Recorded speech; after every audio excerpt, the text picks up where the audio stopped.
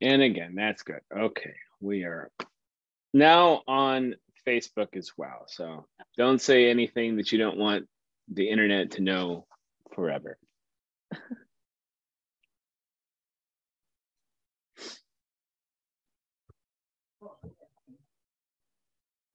Move this over here. All right. And another minute or so. And we'll see if we have some people who bow out of this whole event, because this is the worst chapter in the whole Bible, according to me. Is the worst chapter in the whole Bible? Yeah, the worst chapter in the whole Bible. Like, I don't think there's a worse chapter. Okay. I missed last week because the internet didn't like me. Our network at work was down today. Now I'm ready. Sorry, I'm also looking at the Lakers score before we start, so I can. Did they start winning? They didn't. Did they start? They didn't start playoffs yet, did they? No. The Lakers are currently tied 45-45 with the Bulls, and I really need them. If they don't win, I really don't care. It's the last piece of sports I actually care about at all. All right. It is 6 o'clock, and maybe this will be us, because people are like, if anyone read this chapter in advance, there can certainly be people who don't want to participate today. And I don't judge them at all for that. But let's pray. God, as we look into Judges 19, there will be those who hear this now or later and find it tremendously terrible, because it is. So as we dive into what I believe might be the worst chapter in all of your scriptures, give us eyes to see what you would have us see, so that we might not shy away from the terror, but enter into it in an effort to bring light into the places where shadows reign. Not just in a world 3,000 years ago, but in our world in which many of us are still walking through the valley of the shadow of death now. Make this happen in accordance with your grace, we pray. Amen. All right. Has anyone read chapter 19 of Judges, or? Not recently. Yes. All right. So at least some of you know what we're getting into. I ran ahead. Me too. Show off. Well, you know. Well, he said it's the worst chapter in the whole Bible. Such a big cliffhanger. I was like, I'm just going to read it. So, and Whitney, what did you think? It was awful, horrendous. Yes. I felt so terrible for the women. Yeah, I know it is terrible. And I'd love to say the last two chapters of Judges somehow try to pick up from like hitting rock bottom. But strangely, they kind of dig past rock bottom a little bit. And anyway, okay. So again, wherever you might be, if you've experienced tremendous violence in your life, this may be triggering, and I only warn you of that. And we're going to try to take this as best we can. But we are going to read chapter 19 right now. And then after we read it, we're going to have a brief introduction of the last three chapters of Judges, of which 19 is a part. And then we're going to dive into 19 and do our best. Okay. Anyone want to read chapter 19, verses 1 through 9? This is not a terrible part yet, so you'll be all right. Okay, then I'll do it. Let me totally unmute myself. You are totally unmuted. Now I am. I was pushing the space bar because I'm never really sure what the dog behind me will do. I understand.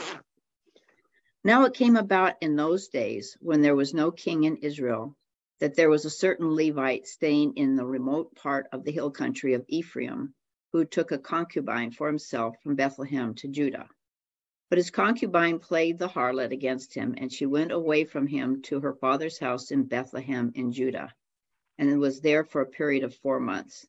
Then her husband arose and went after her to speak tenderly to her in order to bring her back, taking with him his servant and a pair of donkeys. So she brought him into her father's house, and when the girl's father saw him, he was glad to meet him. His father-in-law, the girl's father, detained him, and he remained with him 3 days. So they ate and drank and lodged there.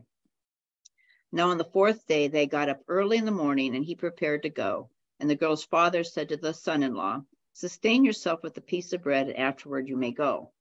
So both of them sat down and ate and drank together. And the girl's father said to the man, "Please be willing to spend the night, and let your heart be merry." Then the man arose to go, but his father-in-law urged him, so he spent the night there again. On the 5th day he arose to go early in the morning, and the girl's father said, "Please sustain yourself and wait until afternoon." So both of them ate.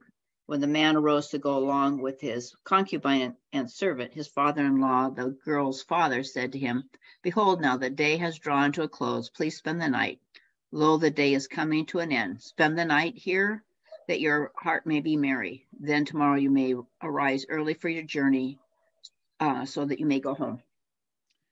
All right. So what do we see happening already? Something's being manipulated. Yeah, this is already an odd story of some kind. Now, again, who are the Levites? Levites, the tribe that do the priestly duties. Tribe that does the priestly duties. And so this is a priestly fellow, or at least it's supposed to be. And have you noticed the oscillation between, like, is he, what's a concubine versus a wife?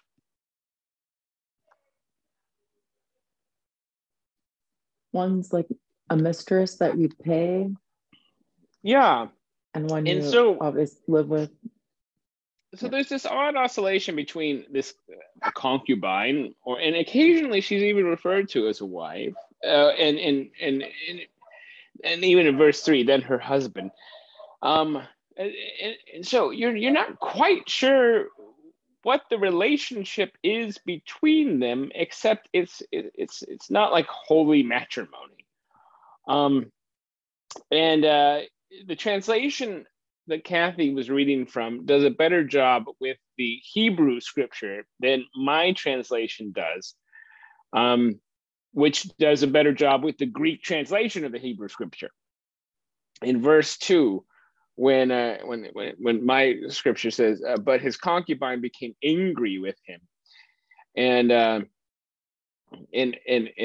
Hebrew says more like prostituted herself against. And that can mean any number of things, but we don't know much of what's going on. And she does go to her father's house. So she escapes him, whether it's because she becomes angry with him or is a harlot, as it says, or whatever that might mean. She goes away from him. And after 4 months, he decides to go find her. And speak tenderly to her. So we're not sure what's going on. It's just kind of confusing, but I like the piece too, where it just says, he's from the remote parts of the hill country of Ephraim, and he took to himself a concubine. And I think that's where I have to come initially to an understanding at all of this passage, because there are those who would say, okay, well, she's like a wife or something like that. He takes for himself a concubine. That's an interesting verb, took. What does the verb took suggest to you? It sounds like it's one-sided. She didn't have any choice. He just took her. It does have that kind of peace. Now, if you can imagine someone just being kind of taken or something of that nature, maybe she has very little agency. And as we read the story, we find out that she has very little agency. Except for right away, she's taken, and then whether it becomes angry or plays a harlot, whatever that might mean, she leaves him. And he goes back to talk to her. And notice this whole play between her father and the Levite. What's going on there? He sees potential, possibly. Yeah, we'll talk to about welcome him and hospitality, all that. There's certainly I want you with my daughter. Yeah. Or I mean, every time the Levite wants to leave with his daughter, he wants them to stay around. It makes me think the father's plotting. He's going to do something. And it can feel that way. And again, we don't know what's going on. And we'll talk about it more and offer some theories. But I like your mind's already thinking this way. You guys are doing a great job. All right, let's read on. My dog won't shut up. I am sorry. All right, how about anyone want to read verse 10 through verse 15? I can read it. Thank you. But unwilling to stay another night, the man left and went toward Jebus, that is Jerusalem, with his 2 saddled donkeys and his concubine. When they were near Jebus, and the day was almost gone, the servant said to the master, "Come, let us stop at this city of Jebusites and spend the night." His master replied, "No, we won't go into an alien city whose people are not Israelites. We will go to Gibeah. He added, "Come, let's try to reach Gibeah or Ramah and spend the night in one of those places." So they went on, and the sun set as they neared Gibeah in Benjamin. They stopped to spend the night. They went and sat in the city square, but no one took them into his house for the night. All right. Now, again, curious. Now, before the time of King David, Jerusalem wasn't Jerusalem. David took over what would become Jerusalem. And so this is before the time of the kings. We keep hearing that. We heard it in the first verse. And so the Jebusites were in what becomes Jerusalem, and the servant of the Levite says, "We should stop here and rest." And the Levite says, "No, we should, go to a place where the Israelites are there, and we're not going to do that with foreigners or aliens." And what do we know about ancient Near East hospitality customs? I was going to say, I was thinking about Leviticus, that this is kind of a violation, and you're supposed to treat passerbys as your guests and treat them well, I thought. No, you're amen. And so, I mean, good. And maybe it's why it's good we went through Leviticus. We could have also figured this out from Deuteronomy or Exodus as well. There's parts in Genesis that talk about the hospitality. Anyone been to the Middle East? And Kathy, did you experience the hospitality of the Middle East at all while you were there, or was it? I was pretty much on a tour, so okay. So I can't really say that whether I did or didn't. It's still a place where the customs of hospitality are on full effect. How about this? You know what they say about Southern hospitality? Anyone been to the Deep South? You might find some crazy things in the Deep South, but they are a hospitable people. Yeah. And I always appreciated my time there for that. Yeah, as Steve, you said, they're supposed to be hospitable. And I think part of the reason the Levite, who knows this, because the Levite is supposed to teach people the law anyway. Let's go to a place where the Israelites rule, and we'll find the hospitality that we so desire to find. And so they passed by future Jerusalem, to get to Gibeah here. And when they get to Gibeah, what do they find? They just go into the city center and no one takes them in to spend the night. Okay. Now we get to go on some more. Let's read 16 through 21. Anybody? I can do that. Thank you, Tony. That evening, an old man from the hill country of Ephraim, who was living in Gibeah, the men of the place were Benjamites, came in from his work in the fields. When he looked and saw the traveler in the city square, the old man asked, "Where are you going? Where did you come from?"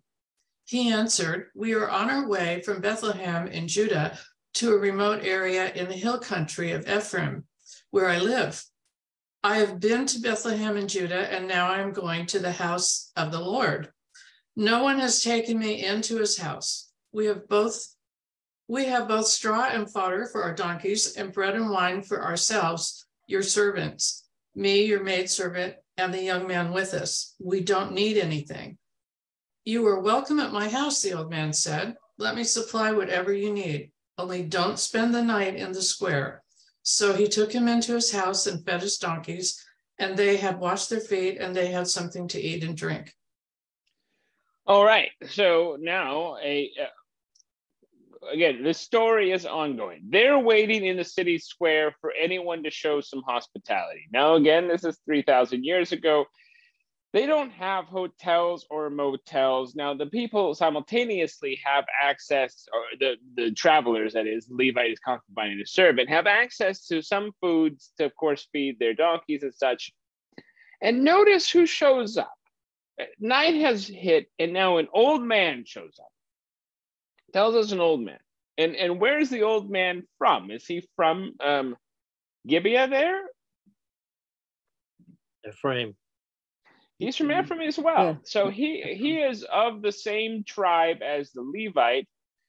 And it's interesting that this is how it's portraying Benjamites. And while we'll talk about it in the slides, sometimes I can't help myself as we just start talking about things. Anyone know what city and tribe King Saul, the first king of Israel, comes from? Benjamin? Benjamin?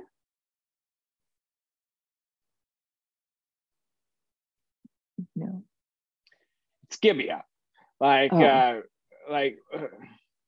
Some scholars think all of Judges 17 to 21 is basically saying Saul's terrible and you get to go for David.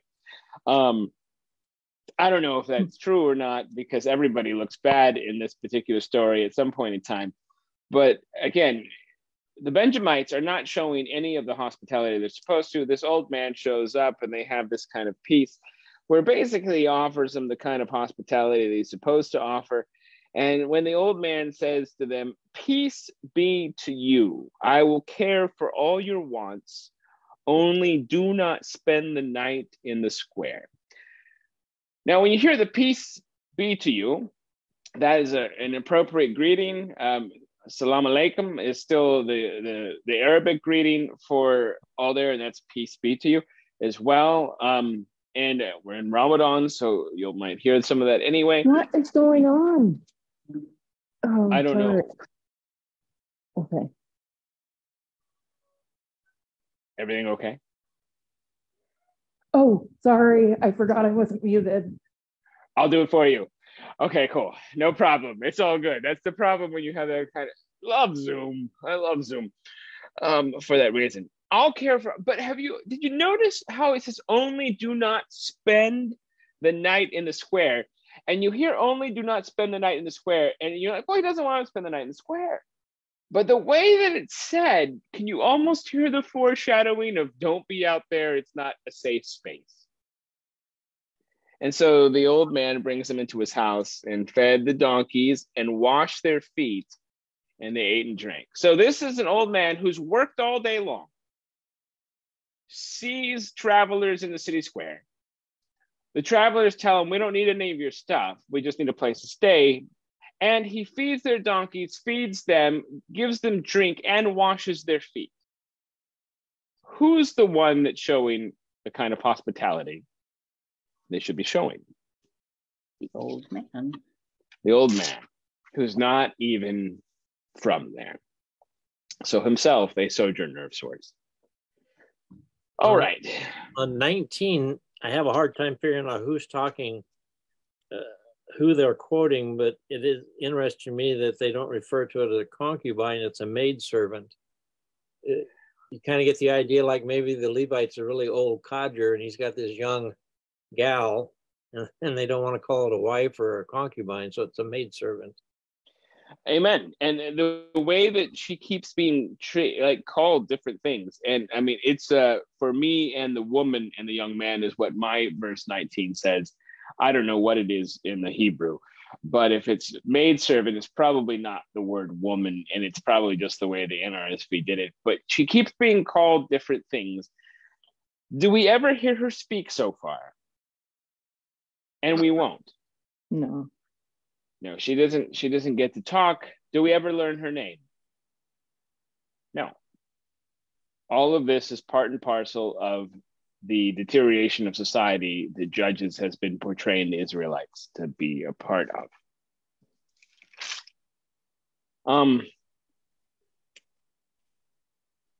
All right, I'm going to read the next part.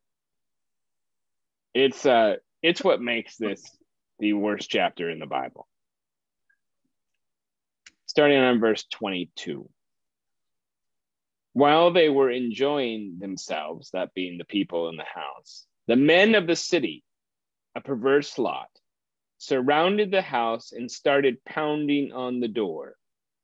They said to the old man, the master of the house, "Bring out the man who came into your house so that we may have intercourse with him." And the man, the master of the house, went out to them and said to them, "No, my brothers, do not act so wickedly, since this man is my guest. Do not do this vile thing. Here are my virgin daughter and his concubine. Let me bring them out now. Ravish them and do whatever you want to them. But against this man, do not do such a vile thing." But the men would not listen to him. So the man seized his concubine, the man there being the Levite, and put her out to them. They wantonly raped her and abused her all through the night until the morning. And as the dawn began to break, they let her go. As morning appeared, the woman came and fell at the door of the man's house where her master was, until it was light. In the morning, her master got up, opened the doors of the house, and he went out to go on his way. There was his concubine laying at the door of the house with her hands on the threshold. "Get up," he said to her. "We are going." But there was no answer. Then he put her on the donkey, and the man set out for his home. When he had entered his house, he took a knife, and grasping his concubine, he cut her into 12 pieces, limb by limb, and sent her throughout all the territory of Israel. And he commanded the men whom he sent, saying, "Thus shall you say to all the Israelites, has such a thing ever happened since the day that the Israelites came up from the land of Egypt until this day? Consider it, take counsel, and speak out."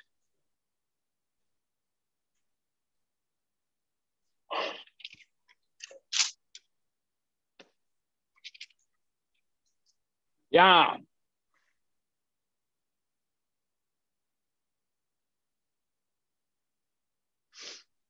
That is something.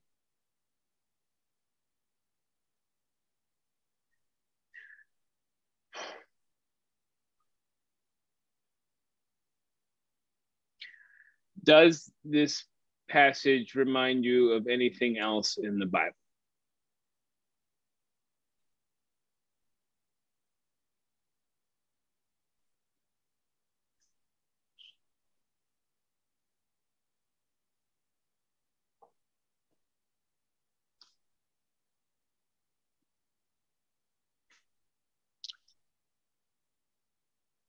Perhaps, if it does, the only thing it might remind you of is Genesis 19. And if you don't remember Genesis 19 off the top of your head, I get it. It's when three angelic visitors, after having been hospitably entertained by Abraham, enter into the house of Lot and his wife and his daughters in the town of Sodom.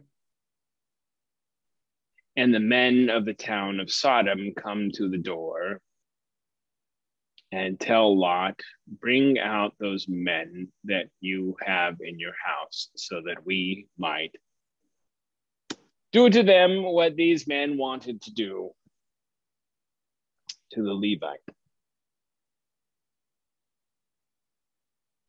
All right, we're going to talk about this slowly. If you have questions at any point in time, let me know. If you just want me to stop, let me know. Okay.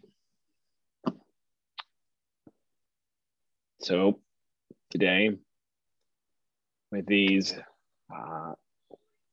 we're just doing chapter 19 today, but this is a battered woman in a brutal war. And we're going to do a bit of an introduction here. So if you think things have been getting bad and maybe they couldn't get any worse, well, now we know they do. The story of the Levite and his concubine in Judges 19 is another one of Phyllis Tribble's text of terror. I don't know if anyone's ever read any of Phyllis Tribble or had a time to spend with her book, Text of Terror. It's a hard and yet beautiful book to read, because I really appreciate how people will wrestle with the hardest parts of Scripture.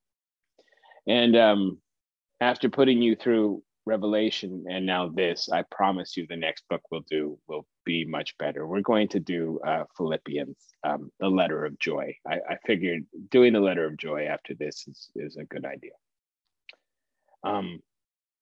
This is not the only text of terror that Phyllis Tribble talks about in her book, from Judges, that is. We've already done the one of Jephthah's daughter. And if you think the details of the story are horrible, they are. But the aftermath of this rape and murder of the Levite's concubine involves a bloody civil war in which the tribe of Benjamin, of which, of course, it was Benjamites that did this atrocity, are nearly annihilated. And the misguided attempt to address the tragedy of their annihilation leads to the additional rapes of 600 women. That's the next two chapters of Judges. And so it's at this point that things truly cannot get any worse, and the book of Judges ends. The rape of the Levite's concubine and the subsequent unraveling of any semblance of decency and order among the Israelites are integrally related. Scenes of rape in Judges 19 and Judges 21 frame this concluding section of Judges. This literary arrangement highlights their significance, and one scholar summarizes as follows. These rape scenes are embedded within a gendered symbol system in which male authority is entrusted with control. In other words, it's a patriarchal culture, and we can hear that in the way that the old man, who seems to be the only decent person in the story, quickly offers them his daughter and the concubine, because it's still a patriarchal society. But the system does not leave the feminine wholly disempowered or marginalized. The wars of men fall subject to the critique and judgment through these tales of rape and horror that is known through the eyes of these violated women. Woman's body is a sign for community, connectedness, and it's supposed to be covenant there, not convenient, and that needs to be changed immediately. Covenant. I don't know how to spell covenant off the top of my head. That's probably why. You know what? I'm going to leave it like that for a moment. You know what it is. In these Hebrew narratives offers through images of victimization and violation, powerful rhetorical figures of witness against the realities of brokenness within the human community. Why do we focus? Why do these terrible stories exist in the Bible at all? Because have you read the news? Have you seen the news? Do you know what's going on in the world? And I will constantly be reminded of how people want to take this book and tell me that they get all of their comfort in the world off of this. This is a book and this is a story that demands our repentance and demands us to take an honest look at the world. Now, Keith's conclusions, who was the scholar that I couldn't even write down everything right, provide a helpful perspective on the other framing devices that are in Judges 19 through 21. That is the repetition of the no king formula.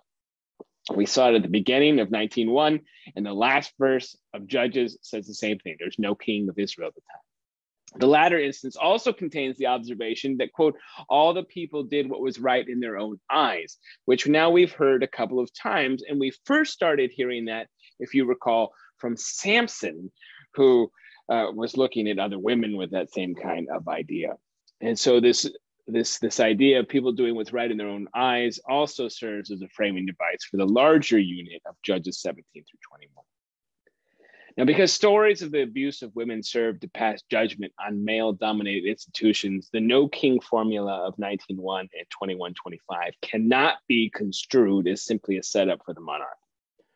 Judges 19 through 21 and the entire book of Judges, when heard in its larger canonical context, lets us know that the male-dominated institution of kingship failed as miserably as the office of judge.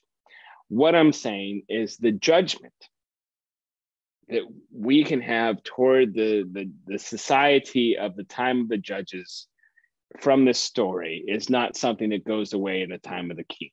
In fact, the judgment that Judges 19 gives us of the society at that time is of what male-dominated societies do to women. And it gives us that judgment by being honest with us about what happens. Now, from this larger canonical perspective, Judges, like all the books of the prophetic canon, is a powerful witness against any institution, including the monarchy, that fosters idolatry and disobedience and thus contributes to the injustice and brokenness of the human community. And these are terrible and terrifying stories of brokenness in these 3 chapters, this one and the next 2. And they demonstrate graphically what happens when people are bent upon self-assertion and idolatry rather than submission to God and God's purposes. As such, they are a fitting and forceful conclusion to Judges in which the people of God have been self-assertive and idolatrous from the beginning. Furthermore, from Gideon on, the judges themselves have increasingly demonstrated a self-assertion and idolatry that Israel is supposed to avoid. The spiral of progressive deterioration reaches its apex in Judges 19 to 21. Can't really get any worse anymore.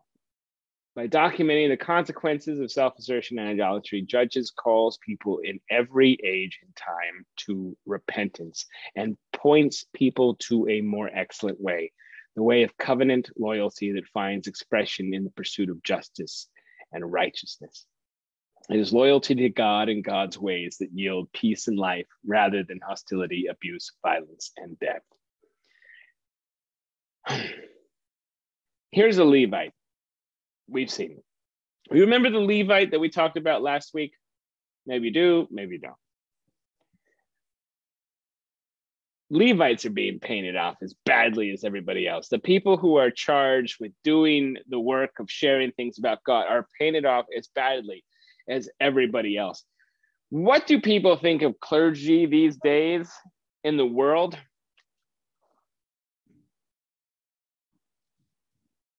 You don't have to tell me. God knows I'm one. And I know I'm a mess. But a lot of these people who don't think they are, There's a reason clergy don't get respect anymore. There's a reason that the church is hemorrhaging members. We all know it. It's because the church has been just as guilty as ancient Israel. And we can always see that in relation to how it treats women. And I'll get into more of that, but I can't help myself. Now, while these 3 chapters do anticipate the monarchy, and that the monarchy was explicitly entrusted with the embodiment of God's justice and righteousness, and in subsequent narratives in 1 Samuel narrate the rise of the monarchy. But the failure of the monarchy illustrates that the essence of God's will involves not the perpetuation of any particular political structure. And I want to say this again. God's will does not care about any political structure. God's will is only about the establishment of justice and righteousness. And it's so easy for us to take a political structure and say this is the only thing that does it. And again, every time we do, we participate in idolatry. By showing how tragic and violent is the failure to honor God and embody God's purposes, these 3 chapters call people everywhere, always, to set self-centeredness aside, to embrace God's purposes for the world, and so to contribute to the shalom of the human community. That's wordy, but I like it. Now, although the judges, the quote, bringers of justice, that's what they're supposed to be, failed, and although the kings would fail as well, if there's good news that you find in any of these 3 chapters, it's this: God does not give up, and God will not give up on God's purposes for the world. As Christians, from a Christian perspective, there would one day be a king in Israel. We say that's Jesus of Nazareth. We're actually going to talk about that on Sunday, Palm Sunday coming up, as we say this king figure marches into Jerusalem. But nobody really understands what he means by a king figure, because we want someone that we can lift up and whatever else. Jesus is this king figure from the divine that is a servant to all, who would truly embody God's justice, righteousness, and shalom, and who would gather a people to be devoted in loving the world as God loves the world. I think that might actually be the best way to talk about what it means to be a Christian. To participate and embody God's justice, righteousness, and shalom, and be devoted to loving the world as God loves the world. But of course, the Christian church has no reason to boast at all. The church's history is full of stories that often make it read like chapters in Judges, even one of the text of terror. The marginalization of the abuse of women has been something of the church. How about the abuse of children by the church? How about the violent self-assertion that the church has often attempted to cloak in religious garb, like Christians today saying that women have no right over their body?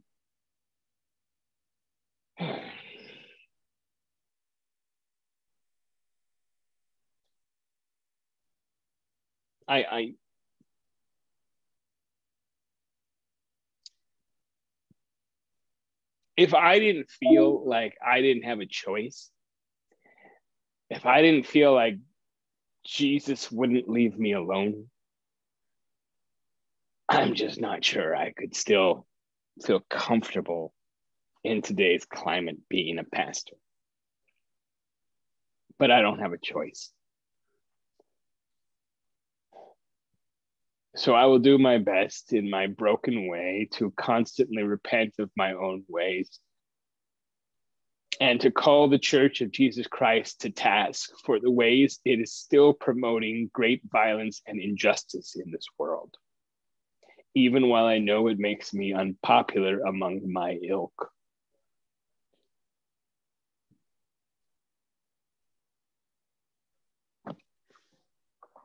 And yet, like all prophetic books, not only does the book of Judges warn and call to repentance, it does offer hope. To be sure, the hope resides not in the possibility that Israel, the church, will finally get things right. Israel seldom did, and the church seldom has.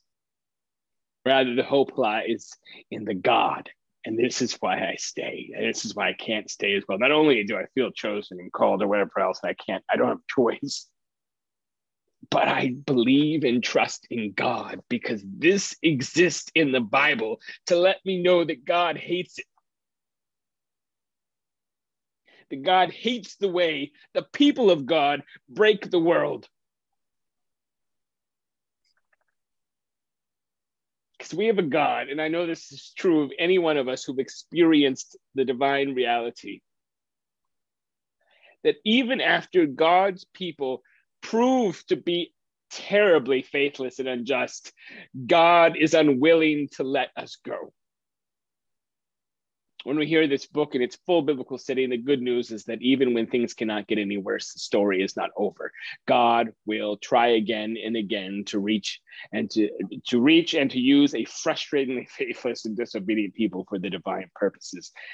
And God is still trying. I don't have faith in the church. I have faith in God, and I have faith in Jesus, who is the Christ. And this is what we call grace.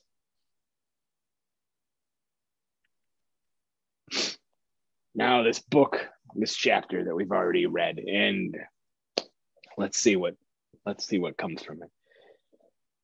Chapter 19 begins exactly as chapter 18 did, terribly. And given the terrible things that happened in chapter 18, we should expect that chapter 19 will be no different. Like chapter 17, chapter 19 features an unnamed Levite, and this does not bode well either. Unnamed Levites, if I encounter them in any other book by now, I'm just going to run the other. As a matter of fact, do you remember in the parable of the Good Samaritan, one of the two that passed by the person who was beaten and left for dead? A Levite. An unnamed Levite. Yes, thank you, Kathy. And sure enough, chapter 19 will reveal Israel at its very worst. Despite these negative clues at the beginning, however, the action actually begins with something that sounds like a promising note. That is, an estranged couple seeming on the verge of being reunited. But there are several puzzling features in chapter 19. And the first involves that textual variant that we've already talked about. I don't know what to do with it. I really don't know what to do with it. So I'm not going to do anything with it other than their relationship doesn't make sense and it's not right. It's not the kind of relationship that God wants. A Levite takes for himself a concubine, someone less than a wife. As someone else said, maybe he's an older man just taking for himself a younger woman. Whatever she does, whether she's angry and has some agency or prostitutes herself just to get away from him, she gets back to her father's house where she's safe. And here comes this fellow to try to bring her back, to speak tenderly to her, which is the language of love. In any case, the Levite goes to the father's house, to which the concubine has fled, and here he's welcomed warmly by the woman's father. We know nothing of her response. We don't know if she was happy to see him, terrified to see him, or anything else, nor will we learn anything of her. She remains silent and nameless. And that is not taking away what she is. That's telling us how terrible the world has got. How many women have we heard named in Judges? Many more than most books of the Bible. How many women have we seen as heroic? Many more than most books of the Bible. And now it's just getting pathetically terrible because people are not trying to do what God wants. There's no shalom. There's no end to violence. There's no ways of doing anything in this world. As I exist in a nation right now where people can figure, I'm not going to get into any of that. You can read into any of this, exactly what's going on in the world right now. And we do nothing about it because we'd rather live in violence, because we're far more concerned with getting what our selfish desires want than trying to figure out how to live with justice, peace, and shalom that God demands. Why do we have this passage today? Because it is just as important to us. And we still don't care. How many nameless, faceless, silent people die because of violence in our country we refuse to stop? Now, the nature of the social dynamics of the father's house is another puzzling feature, as we already mentioned too. I don't know what's going on. The father's hospitality seems comically exaggerated, but why? Are the 5 days of eating and drinking a case of male bonding? That's what several scholars have suggested. and the effect of which is to emphasize the marginalization of the concubine. Again, when people die in terrible ways in our country, whose names do we remember in the history books as they eat over things discussing what to happen? The politicians who do nothing. Or does a father seek to detain the husband because he fears for his daughter's safety and wants to keep her in his household for as long as possible? Or is the exaggerated hospitality some kind of power play between the two and thereby a claim on the woman? Choose your poison. I'd like to think that it was the second, that he's trying to protect his daughter. But then I wish that he would have done a better job. Because you can talk about it for 5 days, but if you let her go, it's like you didn't talk about it at all. Now, we don't know, but it's evident that concubine herself has been relegated to the role of object rather than the active subject she was in verse 2. Not unusual, men are bargaining when male honor is at stake. Given the movement of the narrative, it's not surprising that when the Levite finally manages to tear himself away from her father's hospitality, the presence of the concubine is noticed almost as an afterthought in verse 10. Even the donkeys are mentioned before she is. Some scholars have suggested that chapters 17 through 21 are pro-Davidic material, as I've mentioned. If so, it's striking that Jebus, Jerusalem, is bypassed because it's a city of foreigners. And again, as I said, Gibeah, the home of Saul, looks all the worse because of this. However, this may just reflect the realities of the pre-monarchic period, and it may not be some narrator trying to say that Saul's terrible and David's all right. In any case, the bypassing of Jerusalem sets up the tragic irony that's to follow. Gibeah, the place, is supposed to be safe. And it's not. It will be the site of horrible violence and inhospitality. The first sign that something is terribly wrong is that the Levite and his party reach the town square and no one puts him up for the night. We caught that right away. By the way, I'm grateful to ever hear how you all pick up on things in the Bible so well. What incredible biblical people you are. I don't know what to call it, but I appreciate that. Now, the custom of hospitality was and is characteristic of the Near East and in Israel, and it is, again, covenant loyalty. Steve, good job talking about Leviticus 19 that way, but we also see the hospitality exchange to strangers in Exodus 22, Exodus 23, Deuteronomy 16, and Deuteronomy 26. Hospitality to strangers is one of the most important things to God.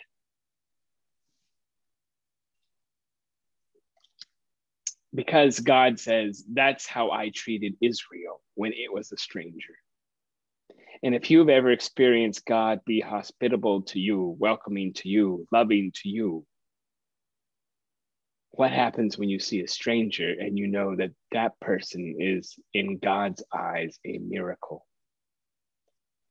Now, included among those who were supposed to receive special care are Levites, and that doesn't happen. This state of affairs is another graphic indication that the people of Israel were doing, quote, what is right in their own eyes, so as to emphasize that the people of Gibeah are Israelites and should have known better. The narrator twice reports the Benjamite identity of Gibeah.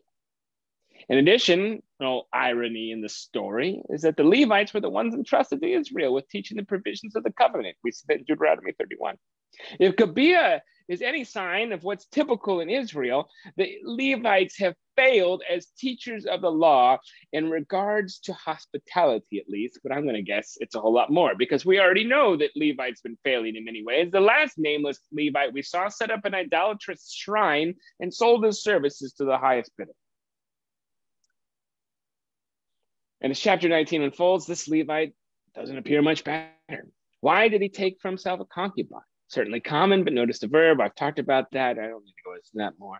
And even if he sought reconciliation with his estranged concubine, he subsequently ignores her at best, not and best, and at worst, he is an accomplice in her murder. and his motive for seeking revenge against the Benjamites. An account of Gibeah's crime seems to have more to do with his own status than it does any concern for the murdered concubine, and we'll get more to that later. Everyone, even the people meant to teach about God, were doing what was right in their own eyes. Well, almost everyone. The old man. He's the only one who even shows any kind of peace. Now, of course, this old man is a stranger or sojourner in Gibeah himself, so his actions serve to throw even shorter focus the inhospitality of the people of Gibeah. The Levite and his concubine will have anything but, I am changing that one since I can quickly, but the peace wished by the old man. If they're ignoring that the Levite and his party was the first sign of their inhospitality, it pales to what we see next. The men, or maybe an undesirable element of the men who were there, which goes unchallenged and unhindered by the larger population, move rapidly from inhospitality to sheer brutality. They have a desire to have intercourse with the Levite, and I will say this until the cows come home. This has nothing to do with what we call homosexuality.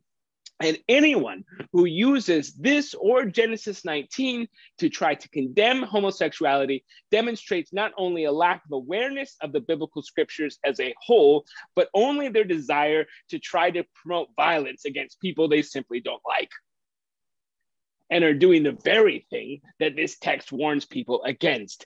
This is not a sin of homosexuality. It's a sin of hospitality, or rather inhospitality. The men of Gibeah intend to demonstrate their complete superiority over the Levite by subjecting him to what amounted in their culture to utter humiliation. It's the exact same thing that they did in Genesis 19, and that both chapters are 19.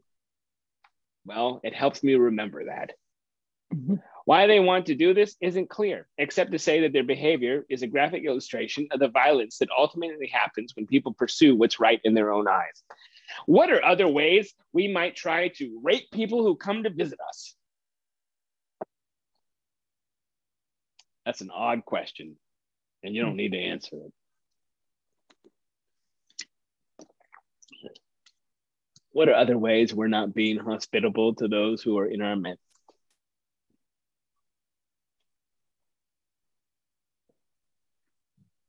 What are other ways that we try to do what's right in our own eyes and not worry about those who are strangers? Now, indeed, this framing device for chapters 17 to 21 is echoed in what the old man says to the men of Gibeah when he offers them his virgin daughter and the Levite's concubine. Do whatever you want to them. Or more literally, the Hebrew can be read, do to them what's good in your own eyes. And they did. The behavior of the men of Gibeah obviously recalls Genesis 19 and the behavior of the men of Sodom. In Genesis 19 as well, the issue is not homosexuality, but inhospitality.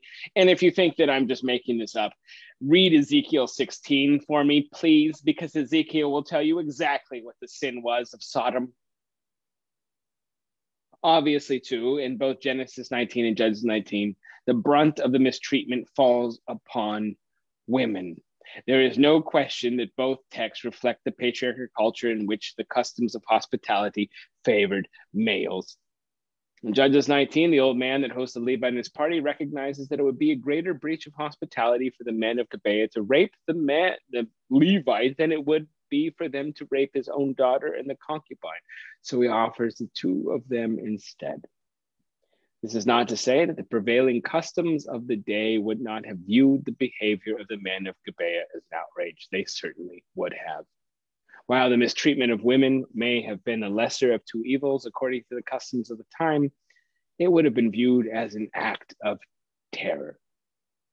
And the whole context of Judges 17 through 21 presents the actions of these men as a worst case scenario.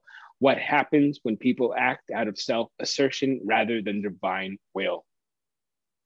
When people do what's right in their own eyes, violent chaos follows.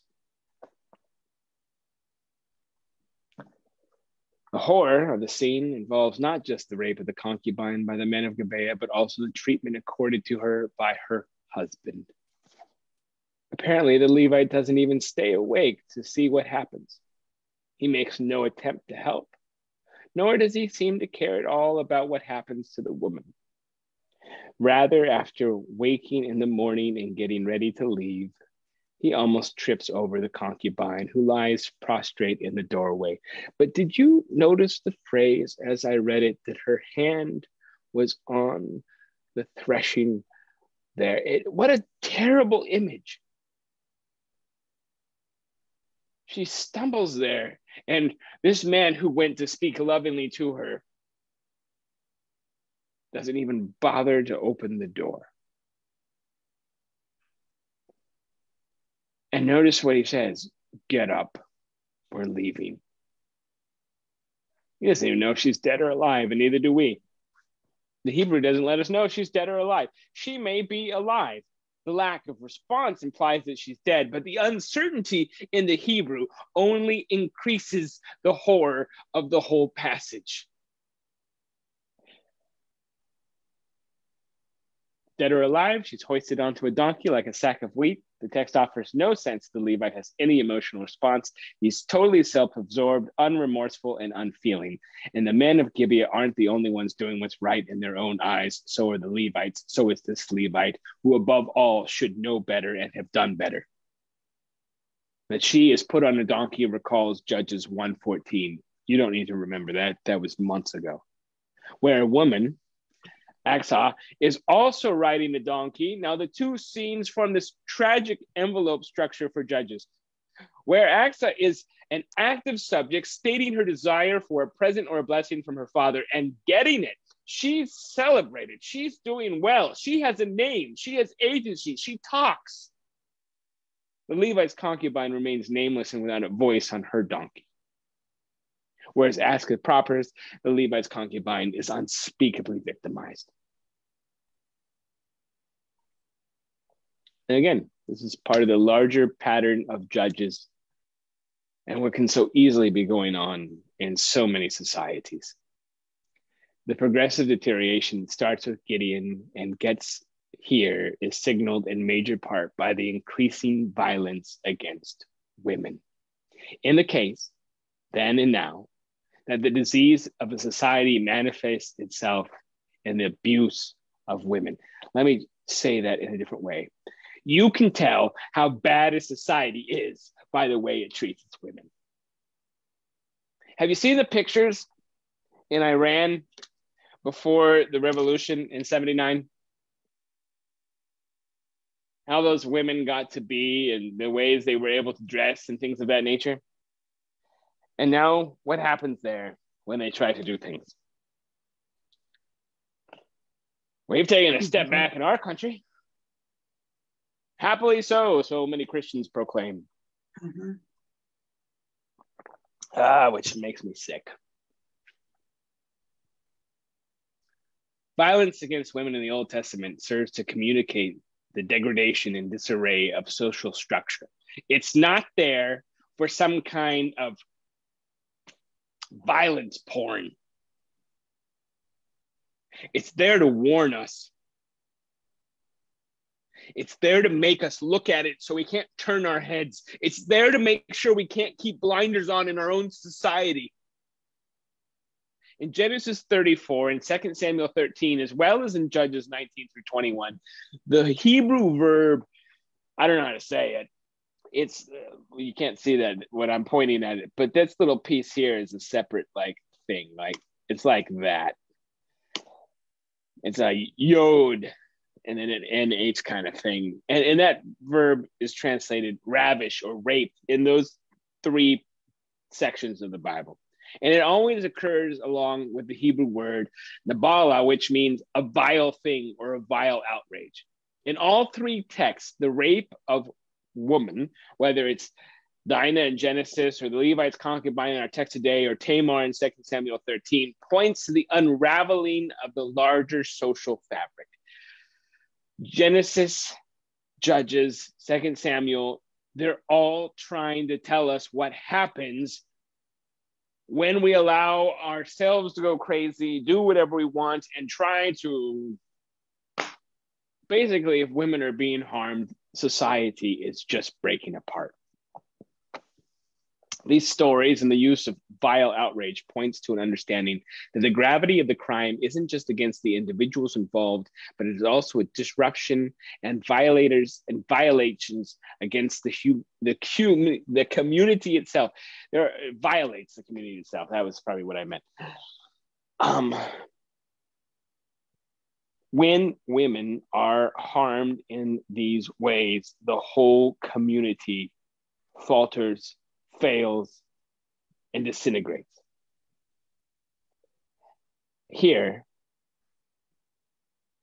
Judges shows that the Israelite community life has completely been destroyed. Everyone is doing what's right in their own eyes, and violence is what happens when that happens. Unless we're tempted to feel superior or dismiss the Bible as a violent text, it is essential that we recognize the contemporaneity. I can't even say that word, and that's why I quoted it. Contemporaneity. Is that even? It's a word. It didn't underline it. Of the story. And this is from Phyllis Tribble. Not triple, but Tribble. And that was an autocorrect. They don't like Tribble. Boom, boom. The problem is not just that ancient Israelites were self-assertive and violent, but rather the problem is also that we are self-assertive and violent. Violence against women is at least as much as a present reality as it was the ancient reality. According to Tribble, Judges 19 finally calls us to repentance. In doing so, it functions like the whole book of Judges and the entire prophetic canon, by describing as clearly and graphically as possible the horror, terror-filled, violent consequences of human self-assertion and idolatry. The prophetic canon invites repentance and conformity of self and society to the just, righteous, and peaceful purposes of God. However, women are not the only victims of such a society. We will see, because of these actions, nearly the whole tribe of Benjamin wiped out here. In a society where people pursue their own self-interest rather than the purposes of God, women often lose first, and then everyone eventually loses. The Levite, suddenly bent on revenge, brutalizes the woman further by dismembering her corpse. This action has no redeeming social value.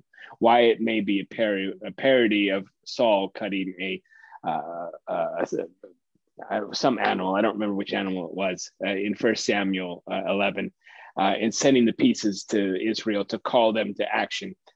This Levite's doing the same thing, but he has no more concern for his murdered wife than he did while she was being raped and killed. His motive for summoning the Israelites seems to be because he feels insulted. In his mind, the real outrage is that he has been denied hospitality and thus dishonored by the men of Gibeah, not that his concubine was raped and murdered. And if this is the case, like it seems to me, then the Levite's consistent self-absorption is further evidence that Israel is a society in chaos. His brutal invitation directly leads to what happens next. And it's brutal civil war. And it's more terror.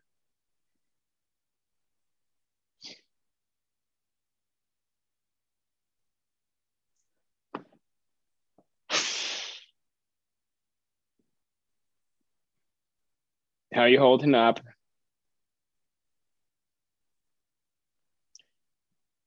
Two more chapters of this. We won't do next week. Next week's Holy Week. After that, we won't do the week, and we won't do the week after, because after that is I'm on vacation. I would love to think that I'm going to try to do the next two chapters the week thereafter, so 3 weeks from today, because I don't want to do Judges anymore. The feeling's mutual. But when people tell me that they ignore the Bible because it's violent, I'm proud to be a part of a church that won't ignore it. Because in the midst of the violence of the Old Testament and New Testament, like we read Revelation, is there not violence in the New Testament? It forces us to acknowledge the violence in the world and to, again, be called to be better. You know, people are like, it's so violent, look how terrible they were. I just tell someone, open your eyes and tell me it's any better, and I will call you a liar. Questions, comments? Thank God. What? We spoke too soon. What chapter and verse in Samuel did you quote as another example of dividing? It was First Samuel chapter 11. Saul divides some kind of animal and uses it as a way of bringing the people of Israel. He calls them basically for battle by doing that. And the only reason I reference that, it's the only other thing. So here, I don't know. Where is it? Now Saul coming from the hill behind the oxen, blah, blah, blah, blah, blah, blah, blah. It's there. Read 1 Samuel 11. Tell me tomorrow. Okay. Now I'm going to, 11, yeah. Then we'll have fun. You all, I can promise you one thing. We've been through some of the very worst things of the Bible, and I don't think it gets any worse. I hate this story. And yet this is one of the stories I've spent the most time in doctoral things and such as well. Because I honestly believe that taking these terrible stories seriously allows us to seriously be able to look at the world and do a better job. And so I'm sorry if this has been terrible for you. God's not done. And as we go into Holy Week, don't forget that even though on Palm Sunday we might try to cheer and we can ignore the whole thing until Easter where we cheer again. We live in a Good Friday world. And we cannot be an Easter people living in an Easter world. We are an Easter people living in a Good Friday world. So let's not skip the Good Fridays because we don't like them. Because without them, our Easter people means nothing. Let's pray. God, I wish I had some more good news for this. Maybe you do as well. Maybe you look over this whole world with its violence and children still dying in schools, and war going on, and greedy people being greedy, and violent people being violent, and people doing whatever they want, whatever right in their own eyes, and you just wish you could shake us and say, do better. I can't shake the world, but I can be shaken by your scriptures. So shake me and shake any of us who's willing to actually be transformed, that we might repent and do better. Thank you for joining us so we're not alone. And thank you for not giving up on us, even though when we read these things we want to give up. Now let us not give up on the world either, but love it as you love it, so that it might know it's a more beautiful place than it knows it is. We pray this in the strong name of Jesus. Amen. Amen. Thank you, All right, dear Garrett. souls. Oh,